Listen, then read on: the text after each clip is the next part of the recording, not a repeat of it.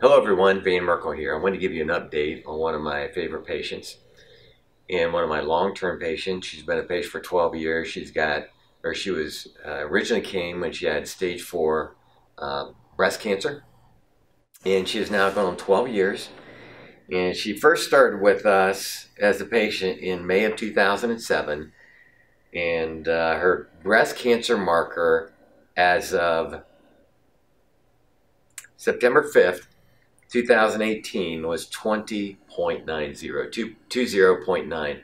Less than 38 is the clinical range, so she's nice and well below that. So a lot of people have good results. Our numbers come down. I want to let you know that we're doing a job and she's doing the job in keeping that number low. So is she cured of cancer? No. I don't want you to think I have a cure for cancer. I don't have a cure for cancer. I don't have a treatment for cancer. Our goal is to get you healthy. We have cancer every day. Everybody has cancer every day. If I tested everybody out there for breast cancer, no one has zero, because we're all fighting cancer every day. So when she first came in, just to review a little bit, for if this is the first time you've heard this lady presented in May of 2007 with stage 4 breast cancer, basically diagnosed from a mammogram. They did a PET scan, found she had some hot spots, so it was stage 4. She came to me for a second opinion before she did anything medical, before any chemo, before any radiation, before any biopsy, before any surgery, anything. And I ran a blood test. Now the blood test is called the CA2729. That's the most common tumor marker for breast cancer in women. And as I just said, it was now down to 20.9. When she first came in to see me, that's the first thing I ran was that cancer marker, and it was at 185, which is extremely high, which correlates with her PET scan. It's truly metastasized stage 4, which they figured it was from the mammogram findings. They were so bad. And a PET scan pretty much confirmed the stage 4 breast cancer. And she came to me for a second opinion. We started on a nutritional program. We did the testing. I'm going to go over some of those test results here in a minute. We did the testing. I started her on a special diet and a special vitamin protocol to help her body get healthier. She's 48 years of age, so she had lived all those years without any cancer out of control, but now it's out of control. We had to boost her immune system up, and those numbers came down. Now, after she'd been on our program for 2 weeks, we tested her again, and that cancer marker dropped from 185 to 140 before any medical intervention. Before any medical intervention, it dropped 45 points. Wow. Within a month, it dropped from 185 to 78, and by 3 months, it was down to 35. It was below the clinical range. And we followed that all along. As you know, it's now 20. By the 6th month, she had her PET scan done, and all the hot spots in her body had disappeared. That's not the only case we've had like that, but it's pretty cool, isn't it? That all the hot spots indicating metastasis had gone away. Your body can fight cancer, and that's what we do. We get the body healthier. Now, for that 3 months of care, we did a significant amount of testing because we had to find out what was wrong with her system, what was out of balance, what's deficient, what's toxic. And when we analyzed all that, we knew exactly the direction to take, and we started getting her fixing all these things. And as I tell everybody I talk to, if you get healthy enough, doesn't matter the name of the disease.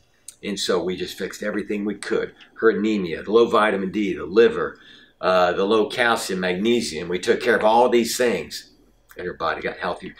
For 3 months of care, for that cancer marker to go from sky high, extremely high, 185 down to less than 30, only cost her $3,000.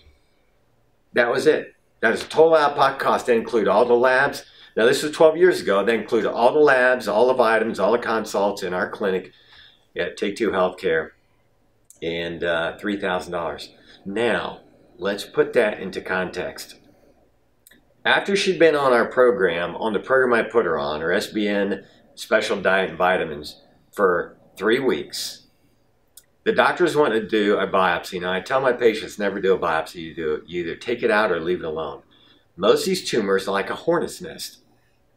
They're not going to bother you if you don't bother them. But if you start poking them, you're going to fire that thing off. And most cancer markers will elevate, sometimes double or triple, after a biopsy. Why would that be? So I told her not to do a biopsy, either take it out or leave it alone. And since it's a breast, I thought it'd be easy to take out. So I told her no biopsy, take it out. So she went and had it done. She had a lump removed, and they looked at 3 lymph nodes, and all 3 were positive for cancer. So is that stage 3 or 4 cancer? It's already metastasized. Now, because all those, the lump was cancerous and the lymph nodes were positive, the oncologist said that they need to do, radiation was immediately recommended for 6 weeks, followed with chemo.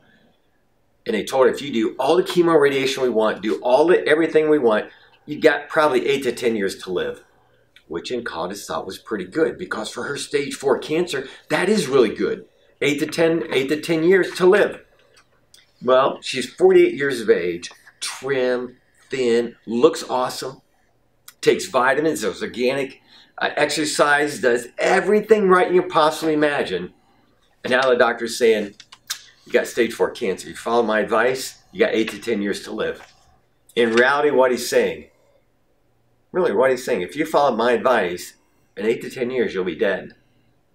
And what's the quality of life she's going to have? And do you think she'll even live 8 to 10 years? Probably not. I mean, we all know people who died within months, 2 or 3 years, with cancers not even as bad as hers.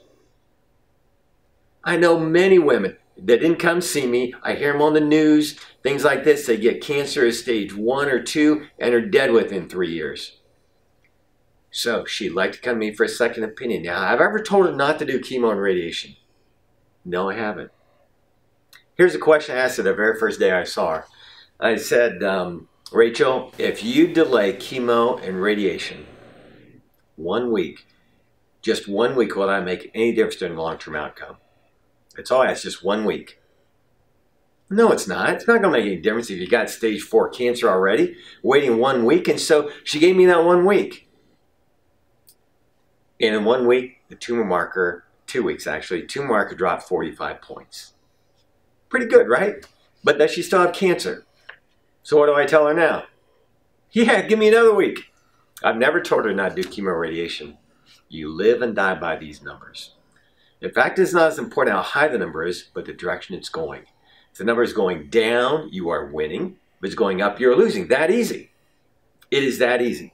Now, over the years, over the 12 years, more than 12 years, she is perfectly fine. No chemo, no radiation, as healthy as anybody you know. And she's now 60 years old. Where would she be if she had chemo radiation? She'd be dead, wouldn't she? But anyway, we've done this cancer marker, C2729, many times over the years. Many times, maybe 100 times. Okay, now before I go into the actual numbers, how much does this cancer marker cost if you go to your medical doctor? Well, generally it's going to run anywhere from $380 to $480 for that one blood test. You can get that done in an SBN member in our office for probably around $40. $40.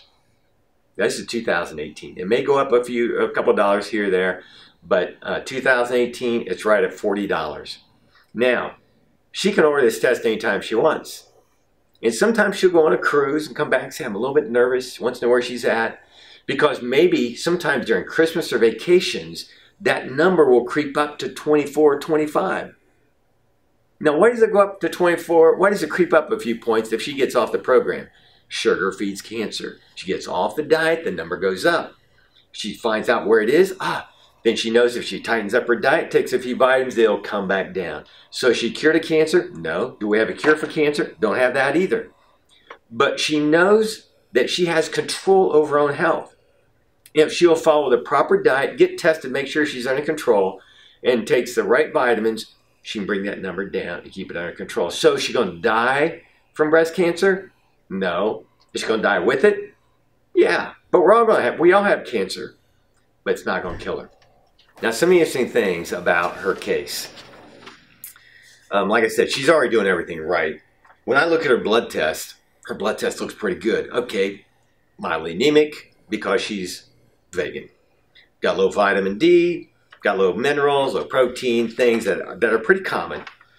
But on the blood test, nothing really showed up as to why she got cancer. No really metabolic problems. She's not diabetic, which often leads to cancer. So there was nothing in the blood that really indicated why she got cancer. And I've got the actual lab here on where her most recent cancer marker is down to 20.9. Oh, that is so exciting. But one of the things we do a hair test. You know, you can't diagnose from a hair test. You can't diagnose metabolic conditions, but you can see if they got heavy metals. Now, blue is the worst. Blue is code blue. Like in a medical setting, blue is code blue. Red is danger and yellow is warning. Anything that's clear or white is optimal. And so here on this hair test, her aluminum is extremely high. Aluminum is high and she has very high titanium. Now these down here are mineral levels, and those are a little bit out of balance, but the high aluminum is a problem. But it's in the hair, which means she's being exposed to it and it's coming out.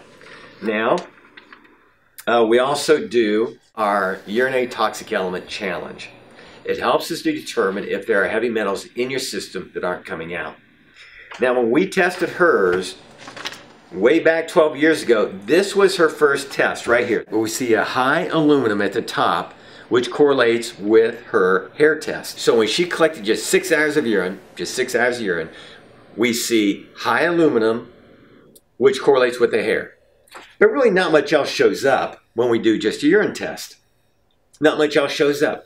But then when we used a special chelating agent, we saw extreme high levels of lead and high levels of mercury. In fact, that's one of the highest levels of lead we have ever seen. Highest levels we've ever seen.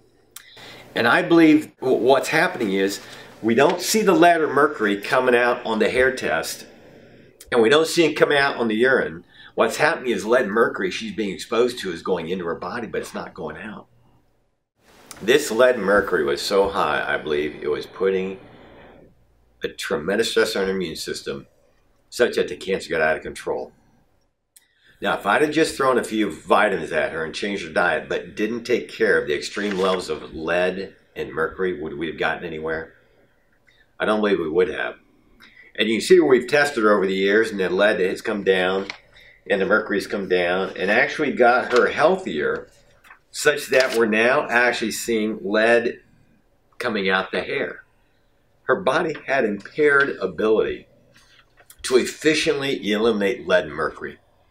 Your body needs magnesium and calcium and other minerals and vitamins, as well as special nutrients and things that we use that assist the body in eliminating these heavy metals.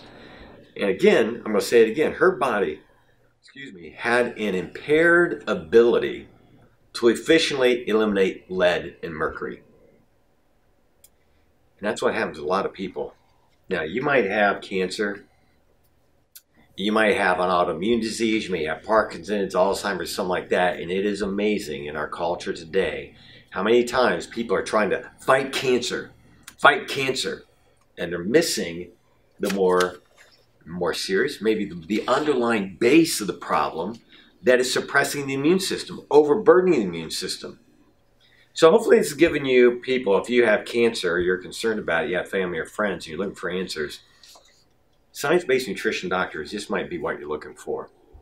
My slogan is, take 2 weeks or 2 months to try a safe, natural option, because even serious problems sometimes have simple, safe, natural solutions. And that's what we did. We have got her under control, not cured, but where would her life be? Where would her family be? All of her people that she has contact with, what would have happened if she'd have been on chemo radiation and she'd be gone today? So, hopefully this helps. We'd love to help you. If you've got some health problems, have a good day. I'm Dr. Merkle.